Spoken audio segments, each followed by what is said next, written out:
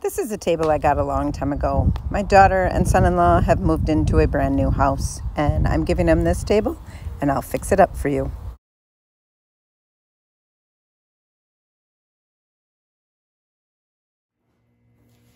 Hi everyone, I'm Connie from The Paint Photographer. In this video, I'm going to show you how I made over a table that I've had in my garage for a long time. I bought it so many years ago. Well, I went to my son-in-law. It was just, I believe, my daughter's boyfriend at the time. I went to his grandparents' house, and they, for some reason, had a table. Then it had 4 chairs, and there were no leaves anymore, but there were 2 sides that flipped up. They asked me if I wanted that table. Sure, I'll take that table. They have a new home, and it's Farmhouse Modern. So this is Aviary. I'm going to paint the table in a solid color of Aviary.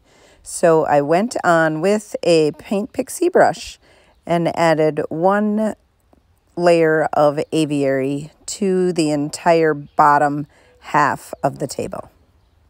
There are 4 grandchildren that live in the house that this is going into, and they all take piano lessons. So I'm going to share with you some of their practicing that they did while Grandma visited.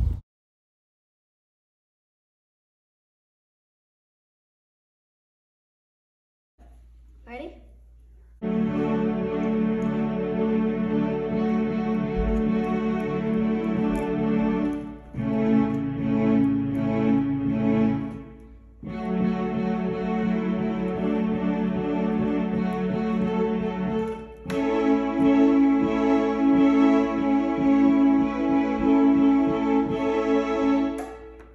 That was Melanie. She's 7, just about to turn 8.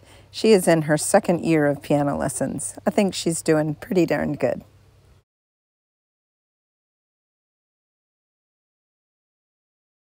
All right, so we started painting this table, and I can see I have bleed through right here. And it's only on all of the legs about this far up. So I'm not sure if it's this metal foot or this table at one time had gotten wet and sat in water. So what I need to do is seal it so the bleed through stops. So this is the DIY Salvation Solution in clear. I like to use clear because you can get right down to the wood grain. So what I'm gonna do is I'm going to distress this paint off of these areas that I want that wood grain to come through.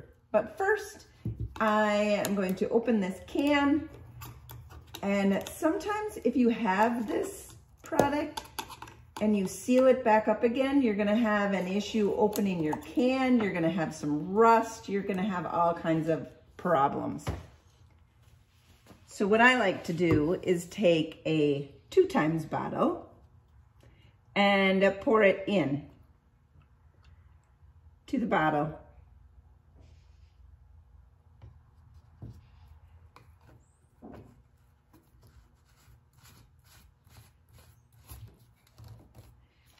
And then I work with it out of here. No rust, no anything. So this is my solution for Salvation Solution rust issues.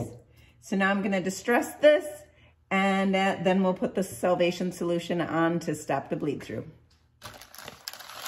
You can distress as much off as you want. All you wanna do is get down to that wood layer so that when you do distress it, the Salvation Solution is laying right on top of that. If I would have known before that it was going to have some bleed through, I would have put the Salvation Solution on first and then a coat of paint. All right, we're gonna put this Salvation Solution onto a plate.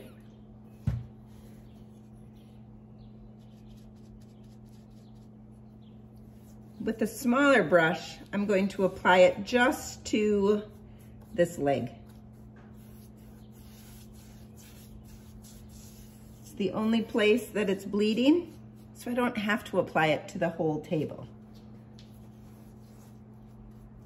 This is going to stop the bleed through. This this product, I don't know. It works fantastic. You don't have to worry about bleed through as soon as you put this on. The directions say to wait your 12 hours in between and put another coat on.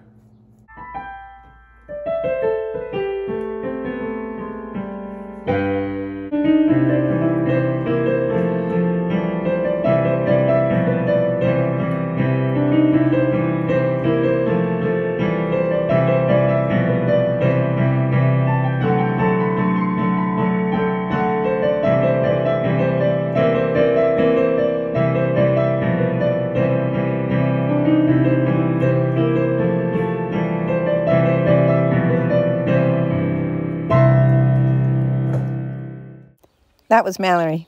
She's 12, going on 13. She's doing a really good job. She's been in piano lessons for a long time. I remember playing that song when I was a little girl. So I'm going on with the second coat of the Aviary right over top of the Salvation Solution. I will no longer have bleed through with putting that product on. So you're just going to give your piece of furniture a second coat right over top of it. And you will have no issues, I promise.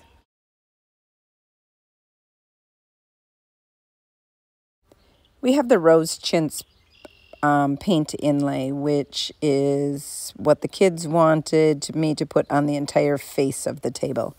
I thought that would be a little much, so I talked them into just putting it on the back and the front of the chairs that are going to go up against the table. I only painted 2 chairs because they have Farmhouse benches that will go on the other 2 sides of the table. So I'm cutting out this paint inlay. It has grid marks on it so that you can follow the grid marks. I'm cutting it out wide enough and long enough to go over the face of the chair back and the back side of the chair back in one solid piece. I just used my fingers to make a crease mark and then I cut on that line.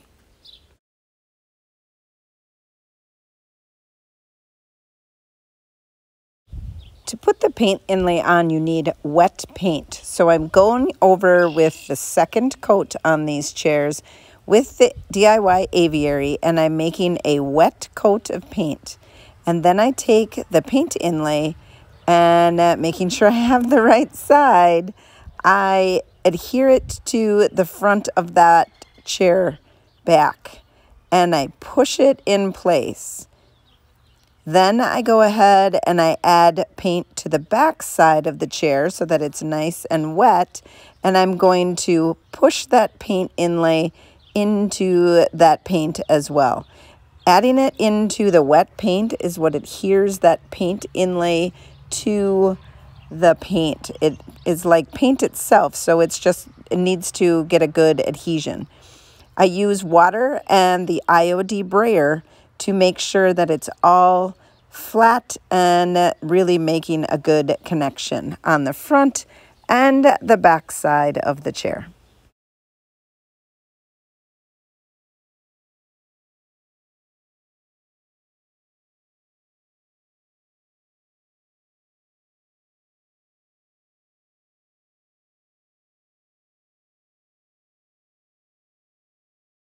After the chair has dried, and I'm going to wet it again. Yep, I'm going to get it wet. Take a piece of paper toweling, wipe up all the drips. Like, you don't want it sopping wet. You just want it wet. Well, making it wet is going to, like, let that backing release from the paint. Those roses are actual paint, and you want to make sure that they will stay into the painted surface and just the backing comes off. So you can spray it and dampen it off and give it about 30 seconds or so before you start pulling on that backing. And once you start pulling on that backing, it'll come right off. This is where the magic is, so I'll get you up close. And if you would like to try one of these paint inlays, visit my website at thepaintedphotographer.com and search for paint inlay. That's such a fun process. I'm going to let you watch the second chair because you can't help but just watch this paint inlay come right off. I love watching it.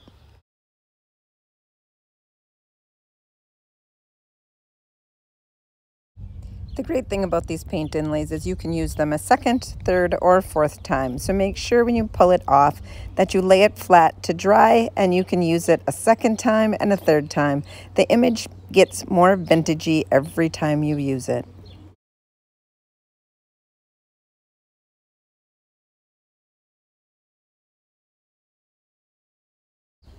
I gave the table a good sanding with my electric sander. I was outside, made sure I had some ventilation because you will provide dust when you do that. And then I also went in on the legs with a baby wipe because I wanted that dark stain look. I also did the chairs with the electric sander and got them all distressed.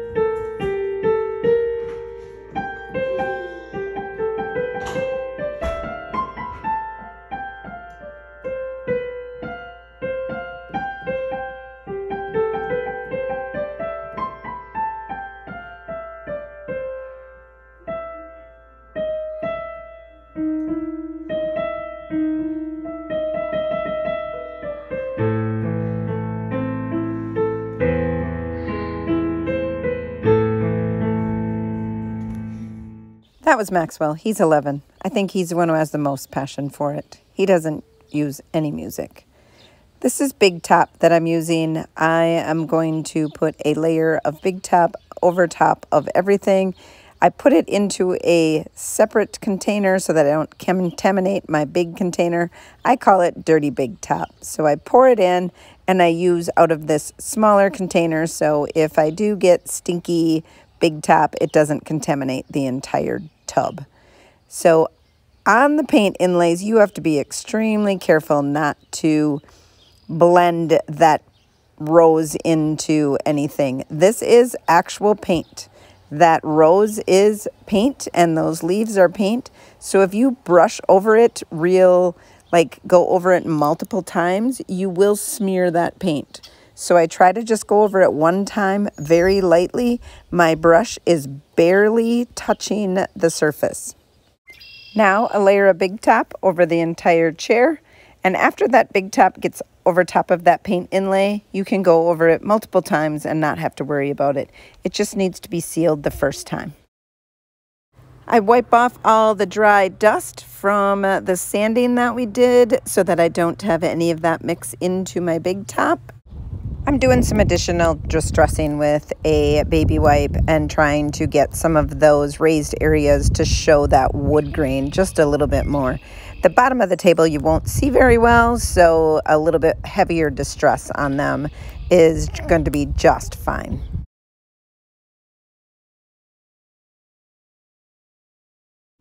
We'll put a coat of Big Top on the bottom side of the legs as well.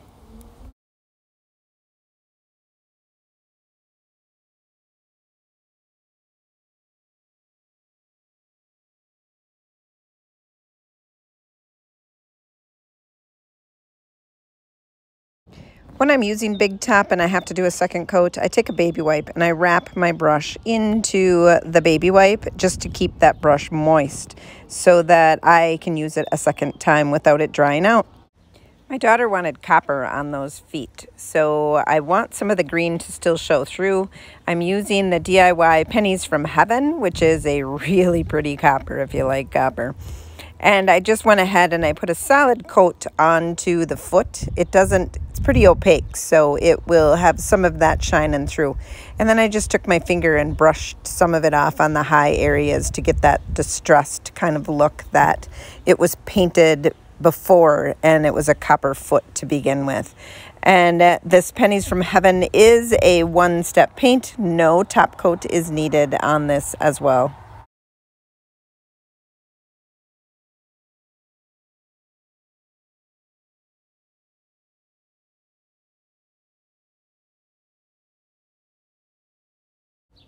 The top of the table is going to get a lot of wear, so Big Top is very, very durable, and I usually put 3 coats of Big Top on the tops of tables when I'm doing them.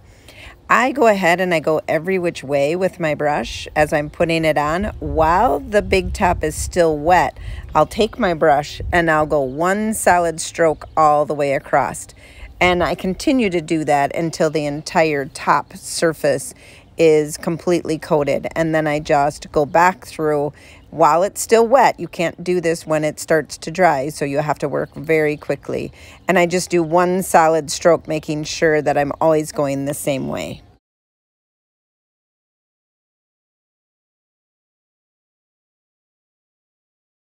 Our daughter and son-in-law and their family live about 45 minutes away from us, so the countryside to go there is beautiful. I thought I would give you a little snippet of how it looks.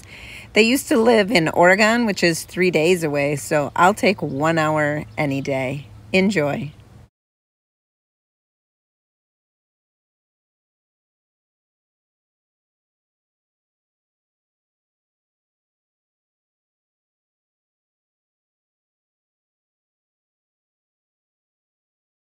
Here we are pulling into their driveway. They've worked so hard to have this home that they've dreamed of their entire married lives. Here it is in its all white glory. They've lived in that garage for 1 year. They have a farm. You can see the greenhouse in the back. We're very proud of them, and they're making this house a home for their family of 6.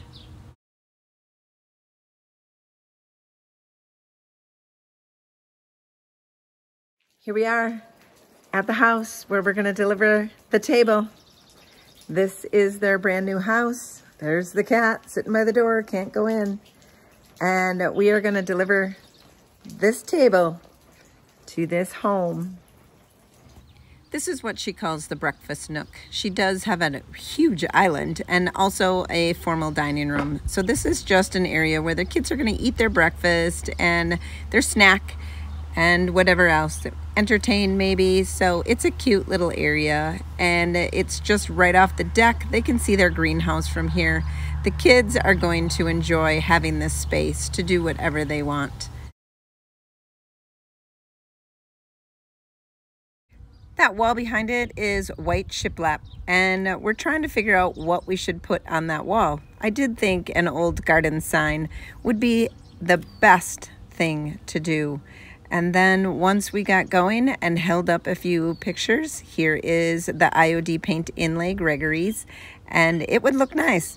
But here's their family portrait that I took last year. I think in a huge canvas, it would be perfect. Let me know what you think in the comments. I'd love to hear from you.